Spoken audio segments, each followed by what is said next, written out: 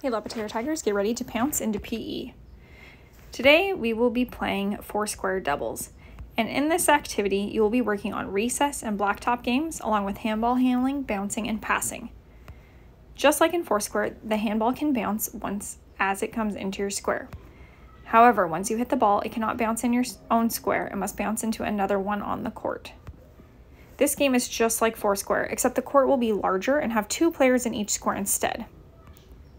Just like in Foursquare, the head of the court serves the ball into another square. The difference is, once it enters into the new square, the ball must be hit 2 to 3 times before being hit into another square. Players will either therefore bump or set the ball to their teammate, and their partner will spike or send the ball back over to another square without bouncing it in their own. More to come in PE, and we'll get started after our warm-ups.